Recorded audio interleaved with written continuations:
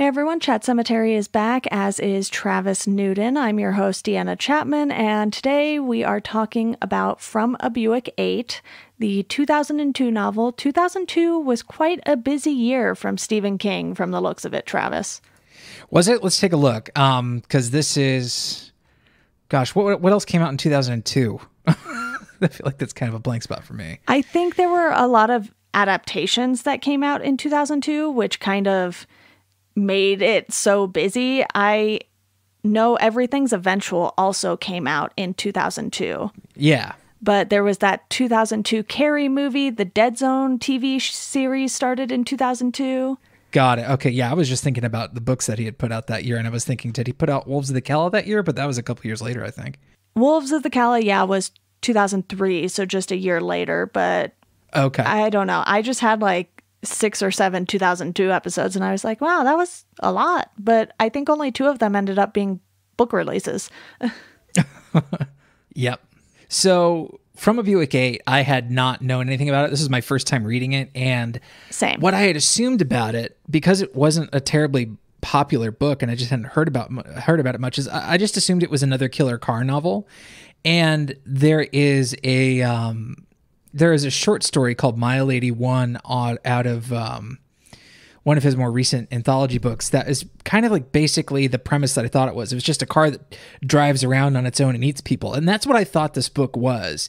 And the surprise of like figuring out what this story actually is was kind of a pleasant surprise for me because it was totally unexpected.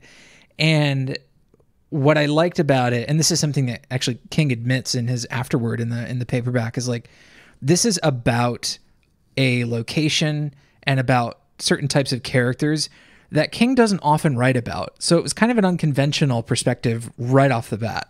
And if I'm not mistaken, it took place in Pennsylvania because that was where he got the inspiration, or at least the beginning idea for this story. And that's not a place you'll typically see his stories set in. Usually, obviously, Maine is a big location for him, but you have a few that take place in Colorado as well. And every once in a while, you'll just get this random location, like in his short story, Children of the Corn. You're literally in the middle of nowhere in the Midwest for that one. But I think it's always interesting when some of his books fly under the radar like this one, because like you, I didn't know anything going into it. And I was like, oh, this isn't going to be as good as Christine, is it? And it wasn't even like Christine at all. Yeah, it's definitely not a Christine type book. But, you know, just looking at the really impressive like first edition hardback cover, it's just like, well, okay, this seems like a car with a big angry mouth on it, and it's definitely going to drive around and eat people. And the eventual reveal that it was kind of more of a Lovecraft inspired story where it's people documenting strange events about communications with another dimension or another alien world. It's like, oh, okay, this is something way different in structure and I think in tone for King. This may be one of the sort of natural offshoots of him choosing to write about something, a place and a kind of character that he's not all that familiar with. But, you know, Stephen King's books are so often focused on domestic drama. Yeah. As like what the home lives of the characters are like and what's going on with their spouses and what's going on with their kids and, you know, what sort of family drama is driving the book. But the main narrator of this book, Sandy, one of the sort of state troopers that guides the perspective of the book, like we don't really get any kind of peek into his home life. No. He doesn't talk about being married. He doesn't talk about what he does when he goes home. The book has a really, really tight focus on the interactions between Sandy Dearborn, his fellow members of Troop D in the Pennsylvania State Police, and their interactions with this Buick. But it's not really a Buick, is it? Yeah, it's something that I think is very interesting in format because, well, first, it was a little hard for me to keep track of things because of how often it was shifting perspective, because the way the book is set up is that Ned's father, who was part of Troop D, died, and Ned is going around asking a bunch of the other Troop D members about the Buick, and just they're telling him these stories. But each chapter is told from a different perspective. And I think that was what was confusing me sometimes, because it's like, yes, it tells you who's speaking at the top of the chapter. And I'm not always very good at reading the chapter title when I go into a chapter, especially if I'm like reading stuff in a hurry, as I often seem to be with this podcast. But by the end of it, I was getting the hang of it. And I was like, okay, this is definitely unique. And one of the things I've noticed is that King is not afraid to play around with how he tells stories. He has books that have been unconventional. And while I don't think this is too terribly unconventional, it is a choice to have the perspective change so often and expect your readers to be able to keep up with it, which I'm sure most people do a better job of it than I did. Yeah, I mean, it was a little confusing because they chose to omit certain things in the audiobook version, which I initially listened to. But what they did in the audiobook version that kind of kept things a little straighter was they chose different narrators for each of the perspectives. And so the main character, Sandy Dearborn, who is narrating what in the book is called Now Sandy, is interspersed with tales of what happened in the past regarding the Buick. And all of those chapters are titled Then, and there's no particular perspective given with Then. Mm-hmm. Then is an omniscient narrator. Basically, Then is Stephen King. And then whenever they cut back to Now, they make sure that they provide the name of the speaker who's speaking in first person. But everything that's Then is third person omniscient. And because it gets into stuff like how certain characters are feeling about certain things, like things Sandy Dearborn possibly, had no idea of what was going on inside people's heads and, people's inner thought process and things like that. So it has to be some sort of omniscient narrator. And that felt really odd to me because the framing of the narrative regarding the Buick is all Sandy Dearborn telling Ned what happened. But then to switch perspective to some other sort of floating omniscient narrator is a little jarring. Yeah, and there are quite a few characters in this, but I think the fact that we're only hearing from a couple more often than the others helps a little bit. But what did you think of this group of characters in general? Because it really felt like Troop D had experienced so many different things that even if you had just had Sandy's perspective the entire time and you didn't look into Shirley's perspective or any of the other Troop D members, it would have still been a very interesting book. But the fact that they get sort of the entire group together again to tell these stories feels really neat. It does feel really neat, but I had difficulty at times telling certain perspectives apart because, again, there's really no peek into the inner lives of these characters except for the rare fleeting moments.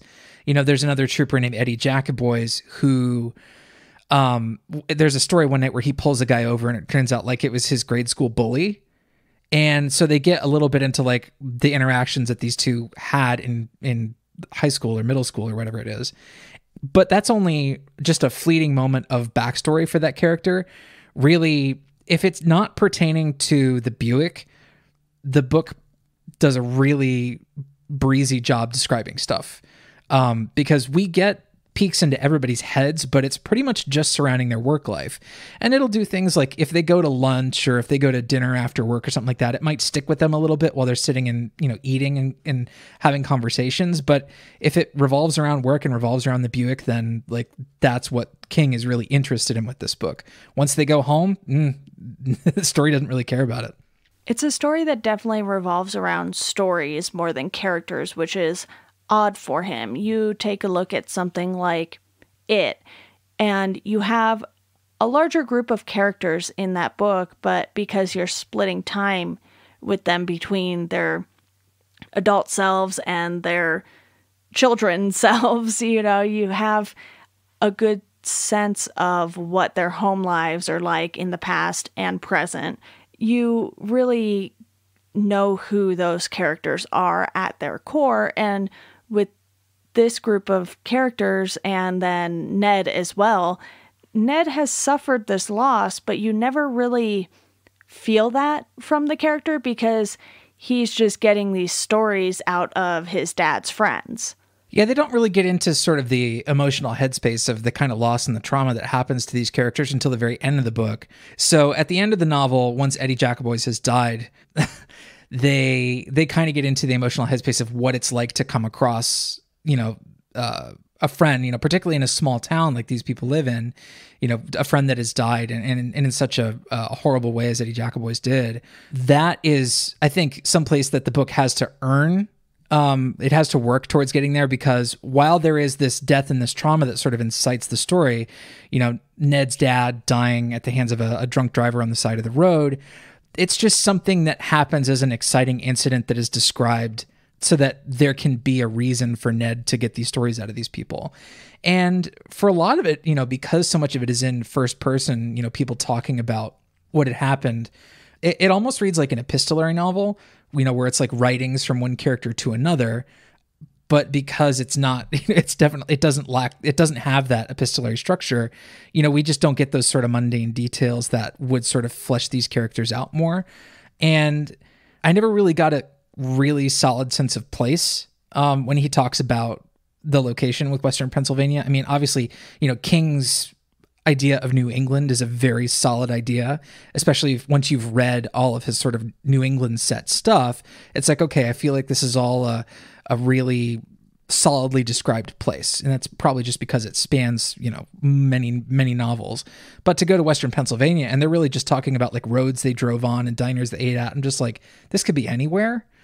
So it doesn't have a whole lot of character as a place, but there are fun characters to spend time around at the station.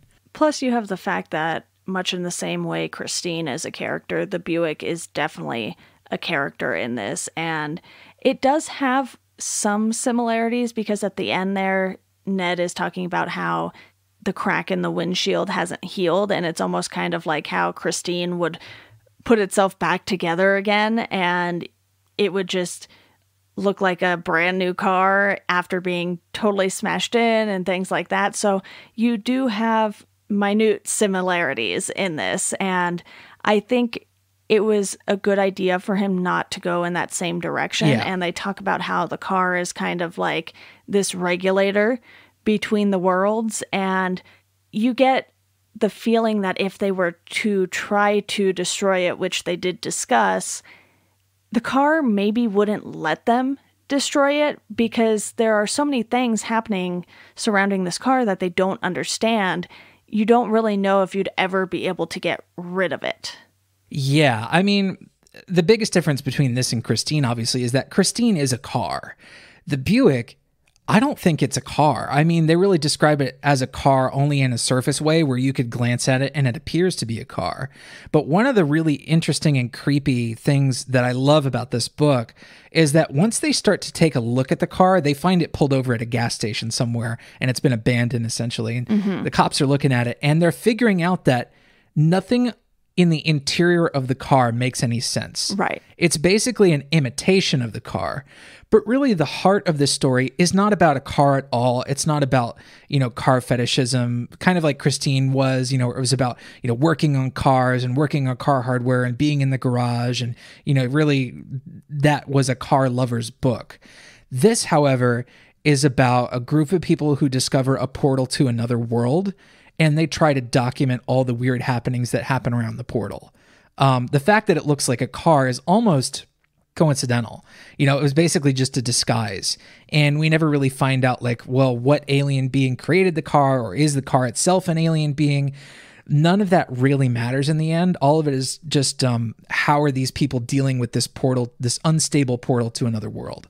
The funny thing is, my two least favorite King books so far have involved aliens in some capacity, but with this, it felt different, because the Tommyknockers is literally like an alien invasion kind of story. With Dreamcatcher, there are like aliens taking over people's minds and things along those lines, but with this, because it was more of a multi-dimensional thing, it didn't feel like it was quite the same kind of alien story. It's almost, in a way, kind of like Superman. Superman looks human, but is obviously an alien, just like this car looks like a car, but isn't exactly a car. Right. It's sort of almost a profane or perverse imitation of a car. Like there are parts in the engine that are supposed to be there that aren't, and parts in the engine that sort of feed into parts that shouldn't be there. It's a perverse recreation of what some sort of consciousness thinks a car should look like, but it's just not a car. And then this whole thing is like, well, okay, the car eats people. Does it? Really, it doesn't. There are several characters in the novel that the car transports to some other world. At least we assume that's what's happening for the longest time. The climax of the novel definitively states, like, okay, yes, there are pieces of those people that disappeared from Earth in this other world, wherever it may be. But the book really is just this escalating series of events that describe things disappearing into the car and things coming out of the car. And the most interesting, because I love monsters, the most interesting stuff to me is the monsters that come out of the car. It starts with this kind of like bat-shaped creature, and they decide to take it out and do an autopsy on it, or a necropsy. But the kind of biology they describe and the smells they describe coming off this stuff, and like how sick it makes them when they smell this stuff, it was very, very gross, very descriptive in the way King loves to do things. He describes things smelling like cabbage and peppermint and all sorts of odd combinations of smells. How things are decaying when they come out of it. Yeah. It was one of those things where you definitely feel a little gross reading these things, because that these creatures that are coming out of this portal just probably don't really belong in this area remotely or with these people. And, to kind of go back to the Superman thing, it's almost like people being sent to the Phantom Zone. Sure, yeah. There's just a sense that the things that are coming out of the car are wrong. They are incorrectly built. They are not of our biology. They should not exist where they are existing at this moment. And King does a really good job of hammering that idea home.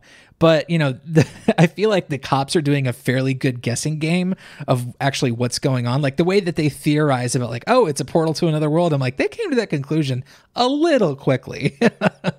Yeah, it almost feels like there had been other supernatural events that had happened to make them come to that conclusion, but we never really get that explanation. And, I joke about the Superman references because it is something that makes sense to me, and I see how they could get there because, like you said, people were disappearing, but they weren't exactly disappearing, which is exactly what the Phantom Zone does. It just sends them to a different dimension, and they're held prisoner there. And you imagine that with the choices of who the car decides to take, you're kind of like, you know what? I understand. Yeah. The car takes a couple of people who aren't missed terribly. No. The first one is Ennis Rafferty, who's one of the troopers, and then the second one that it eats is like a horrible white supremacist who beats his girlfriend. Yep. Yeah. So long. Bye. You can stay gone. Thank you. Yeah. Yeah. Please. Then it trades him. I forget what it trades him for. I think that's the one where the car trades that guy for this horrible, like 7-foot tall, yellow wrinkled alien with a head full of pink tentacles and like 3 giant talons for legs and like some weird piece of technology that it brings with it. That one's one of my, that's definitely my favorite monster in the book because it reminds me kind of what King was doing in The Mist, where he's saying that like there has been a sort of a dimensional crossover where there are things coming from another world that don't belong here, and they're scared, they're violent, they're going to kill us. It was really very a very well executed scare scene. These creatures also make it feel like there's some sort of Dr. Frankenstein out there, and someone is just experimenting with things and creating all of these wild creatures, because it's hard to fathom that these creatures would just happen naturally when you read the way King describes them, and it makes you wonder what's going on wherever these creatures are coming from. Yeah, it's definitely fantastically inventive designs. I don't know if you've seen the film Annihilation, but Yes. there is an alien in that film Annihilation. And one of the things that the director and the screenwriter Alex Garland was talking about is like how aliens and creatures are sort of represented visually. He wanted to design an alien that would create a sort of experience that people weren't used to, like an experience that didn't translate to, oh, it sort of looks like a dog, or oh, it sort of looks like a person. No, he wanted it to be like something people hadn't seen before. And I feel sort of a similar sense here that that King wanted to create aliens that made people feel uncomfortable. Like their forms were vaguely identifiable, but also totally unnatural and just wrong. And that sense, like, looking at the big talons that are sort of propping up this yellow wrinkly creature, it's like the talons themselves are growing hair. It's just a really disgusting feeling. And it has this big gray tube that comes out of its chest, and it turns out the tube is covered in eyes. It really does feel wrong. I mean, almost perverse. King does that so well, though. He creates these monsters that you can't help but be interested in, but at the same time, you don't want to know what they actually look like. You look at how Pennywise has been portrayed on screen. You have the Tim Curry version, which is a little more playful, and then you have the more recent version played by Bill Skarsgård, where it's just insane how much they did in that time period. The It miniseries was 1990, and then the remakes started in 2017, I want to say, for the It movies. But, that is a big time period, and oddly 27 years. So I think they planned that on purpose. Yeah, the monster design of this definitely makes me think of The Mist more than anything. But even in The Mist, I think the monster designs were a little bit more identifiable, where it's like, oh, it looks like a spider. It obviously is the best monster because they can tell you exactly what it looks like. And it's things that people recognize.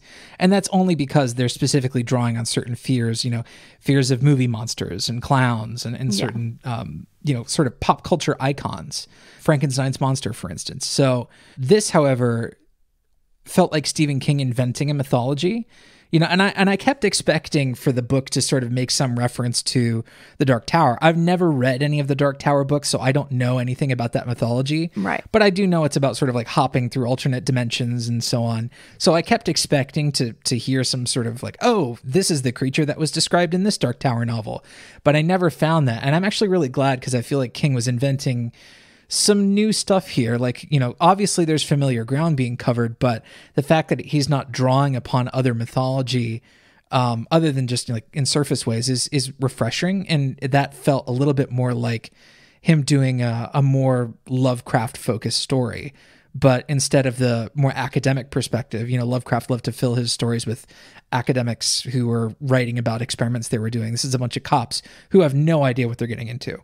This story definitely felt a lot more like a one-off than a lot of his other works, because it has no connection to Maine. It doesn't make any mention of the Dark Tower. And from what I've read of the Dark Tower so far, nothing described in this book sounds like anything described in the Dark Tower world.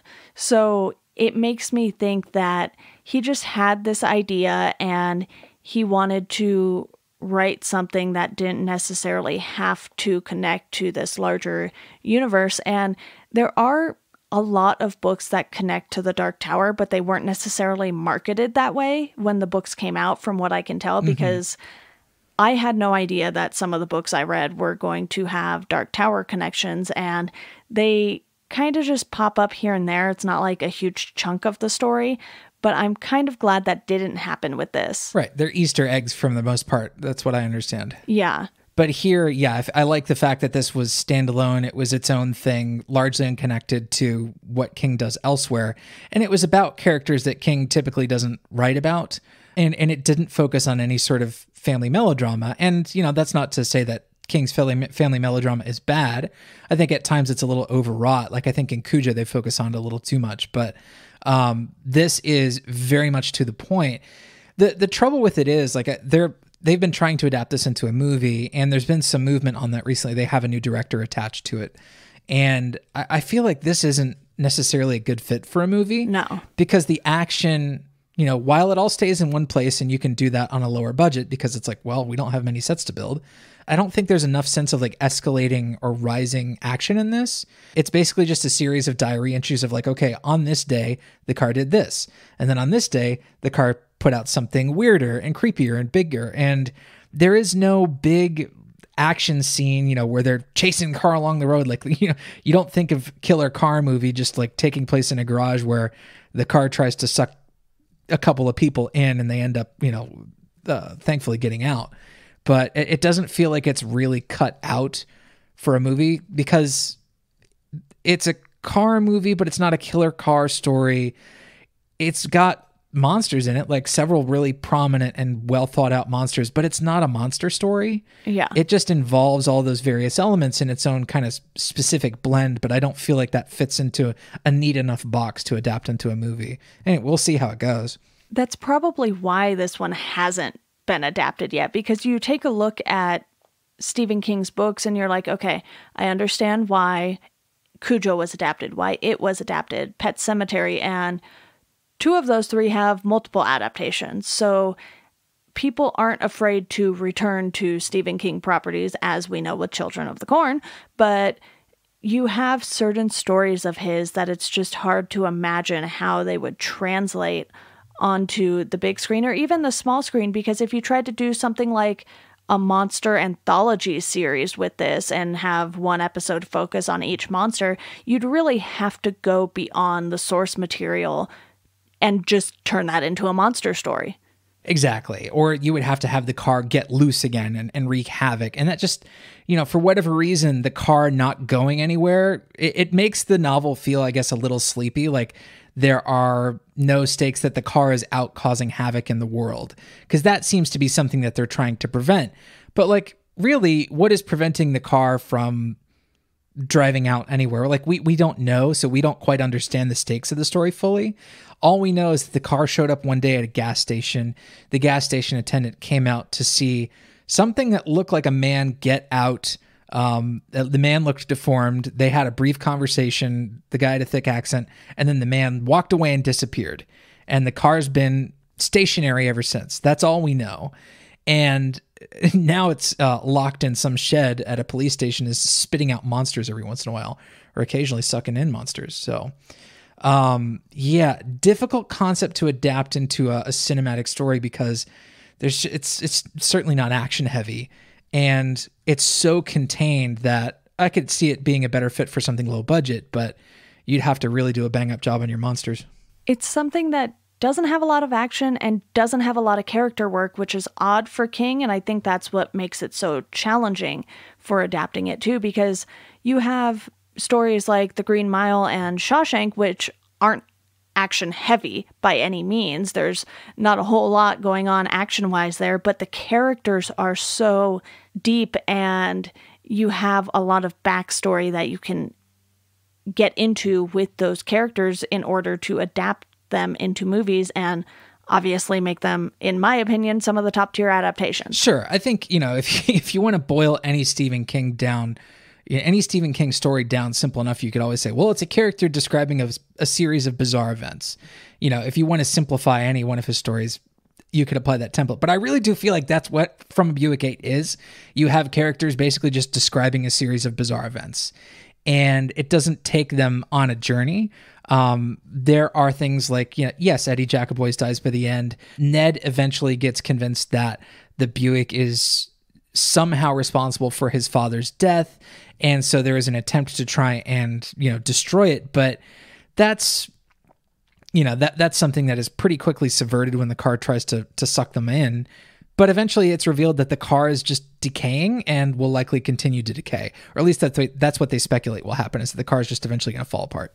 I would kind of be curious to see what someone like Mike Flanagan would do with this as an adaptation. I know he's not lined up for it, but when I think back on the King books that I've read and thinking about ones that have had very little movement as far as the setting goes, I thought of Gerald's Game, because there you have a struggle with this character who is literally not going anywhere for 95% of the movie pretty much. And I think he managed to make that interesting enough to where he could make the adaptation, but also have people enjoy it. Because when you talk about stuff going straight to streaming, typically with Stephen King, it's been TV shows. You have Castle Rock, you have The Outsider, but there have been a couple Netflix movies, and the one I hear about the most seems to be Gerald's Game, and Mike Flanagan is on a roll lately, to say the least.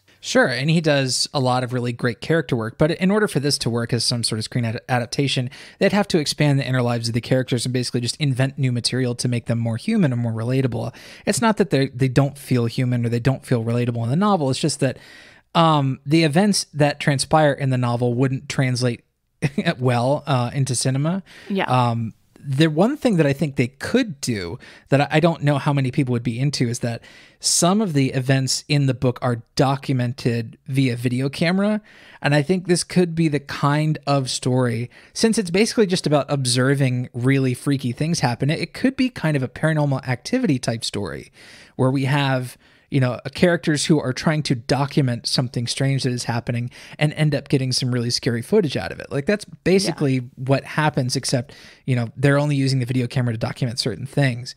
But, you know, you could easily see, like in Paranormal Activity, you knew that like whenever it would be night, like whenever they would cut to a nighttime scene and show a nighttime on the screen, it's like, well, okay, we know things are about to go down, and you would immediately sort of tense up. In this, they use a thermometer. And it's like, okay, every time you see the temperature going down on the thermometer, you know the car is about to do something crazy. So, you know, maybe that kind of approach could work to this material. But all in all, I enjoyed From A Buick 8. I like that it was under 500 pages. You know, I was listening back to your Christine episode that you did with Katie Schaefer, and then I think she said something like 500 pages is a bit long for an evil car story. Yeah. And luckily this comes in under 500 pages. Yeah, I think the hardcover copy I have was only 356 or something. So for me, this felt really short in comparison to a lot of things, because I just picked up the 5th Dark Tower book, Wolves of the Calla, and that is over 700 pages long. Yikes, best of luck with that. Thank you. I will certainly need it. But I was glad I enjoyed this book more than I expected, given the sort of alien supernatural kind of aspect to it. And King is always throwing in supernatural bits with his novels. They're not necessarily strictly horror novels, because a lot of elements of horror also come from the supernatural. You have ghost stories and, you know, haunted houses and all these kinds of paranormal, supernatural things. So I feel like it all goes hand in hand. And with this, even though there's not a lot of movement with the story, it keeps your attention long enough. And I know I was getting confused with the change of perspectives and some of the story here and there, but that's my fault, because I started the book and then I went like 3 or 4 days without reading any of it. And I was like, wait, what happened before I picked this back up? Yeah, and they do a little bit of sort of odd transitions between certain sections and certain perspectives, because sometimes a certain perspective will end mid-sentence. Yeah. And sometimes grammatically, the next sentence picks up right where that one should. And then sometimes it doesn't. It kind of abandons that thought midway and picks up on it, you know, not, you know, finishing the sentence exactly, but picking up sort of where we expect it to leave off roughly. And it reminded me of what happens near the end of It, where the now and the then stories of It start to intertwine and become one story. But it's not nearly that intricate. Yeah, at first I was like, did he do this on purpose? Is the next chapter supposed to finish this thought? And like you said, sometimes it would from someone else's perspective, but sometimes you kind of had to wait and you were like, that felt a little unresolved. And I mean, I did have a little bit of fun with this at least. So ultimately, I ended up giving it a 3 out of 5 on Goodreads, if I'm not mistaken. I would give it a 3 out of 5 as well. Yeah, if someone is looking for a Stephen King novel to read that is, 1, not super long, and 2, not tied into his 800 other things, this is one that I would probably recommend checking out if you haven't yet. Obviously, we've spoiled it, but I feel like there's still a lot that we didn't talk about that would be worth reading. Yeah, it's not a typical Stephen King novel. So if you're looking maybe to read a Stephen King novel that, doesn't hew closely to what he does, like the only thing that's typical about it is his writing style, and his use of kind of folksy language and in certain ways of speaking that are so strange about King. That's really the dead giveaway that this is a King novel. But otherwise, it's just very unlike him, and I was impressed and refreshed by that. And thank God it's short. Yeah. Well, Travis, thank you so much for coming on to talk about From a Buick 8. Do you have anything you want to plug real quick before we go here? Yes, I co-host and edit a show called Genre Vision and another show called FinFlix. I do those with my one of my great friends, Drew Deach, and those are shows that you can find at genrevision.com. Genre Vision's a weekly show. FinFlix is a monthly show where we talk about aquatic horror movies and shark films. And Genre Vision is just a movie review podcast. But it would be great if you all would check that out. Definitely go do that. There will be links in the show notes to make that easy for you all to go check those out. And Travis, thank you again. Thank you. My pleasure. All right, that does it for this episode of Chat Sematary. You can support the podcast on Patreon for $1 a month. You'll get a thank you on the show. For $2 a month, I will send you a Chat Sematary sticker. And if you want to follow us on social media, you can do so at Chat Sematary on Twitter, Instagram, and Facebook. You could also rate and review the show. That's a huge help. And as always, thank you for listening, and we hope you enjoy the rest of your day.